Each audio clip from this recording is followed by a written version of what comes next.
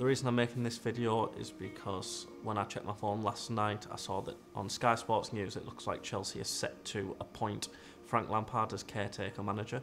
Now, a lot of you guys know I made a video, however many years, months ago it was, when he was sacked from Chelsea, and how that didn't quite sit right with me. That was something I really didn't agree with. I felt it was far too soon. He should have been given much more time, especially with everything he'd achieved in his first run. And yeah, my opinions and all that haven't changed. Yes, Thomas Tuchel took over and he had an amazing run. He won us the Champions League, and for that I'll always be forever grateful. But yeah, I just felt with Lampard, I felt like it was time for something different at the club. He was building something. We'd seen young players coming through, the likes of Mason Mount, Reece James, players like Ruben Loftus-Cheek getting more of a kick. It was just, really interesting and different, and it was welcomed by me. But as history showed, results didn't go his way, and as a result, unfortunately, he was let go. However, it now appears he's going to be given the caretaker role until the end of the season. And this is just something that, again, I don't follow Chelsea as much these days, but it's something that I'm really quite happy to see. It'll be interesting to see how the next 10 or so games that he has in charge go. Unfortunately, it's not worked out for Graham Potter. Again, it's another shame. It's a shame that it's not been able to work out with English managers at, a pretty prestigious, high-profile club.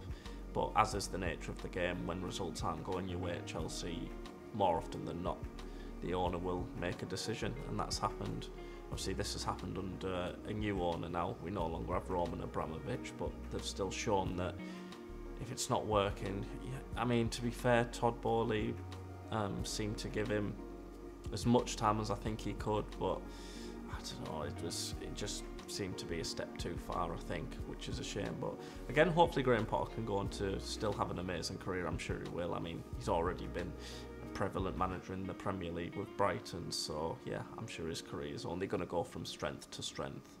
So I just wanted to give my thoughts on that. If Lampard is to be given the caretaker role, which it seems is going to be the case, I just hope that it would be amazing if he had a very successful spell and that caretaker role went from interim to permanent. Again, that would be an amazing story.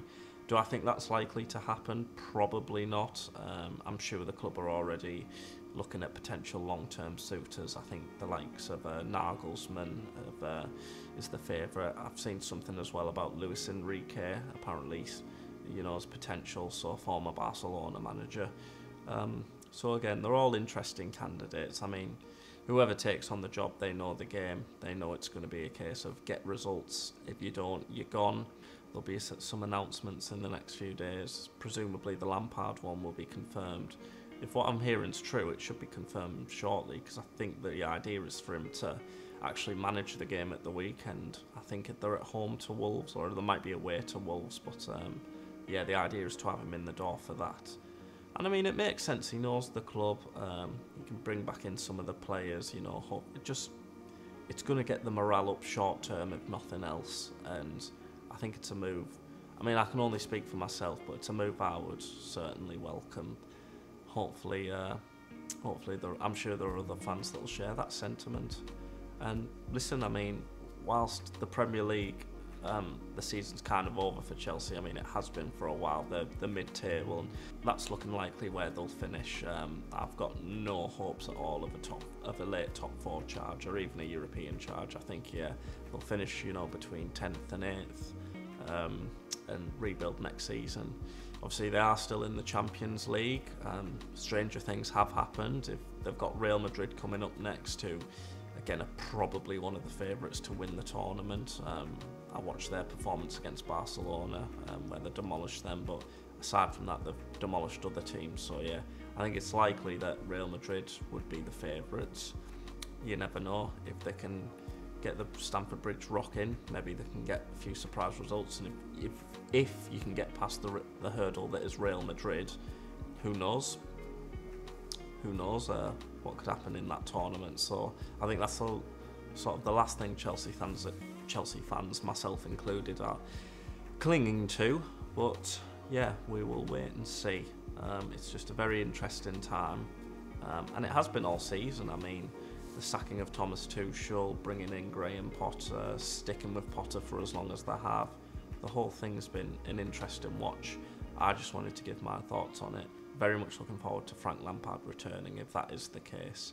And I'll be keen to see what happens in the remainder of this season, what Chelsea can achieve and where they'll go from there. Thank you very much for watching. Hope you've enjoyed this video. Take care, everyone.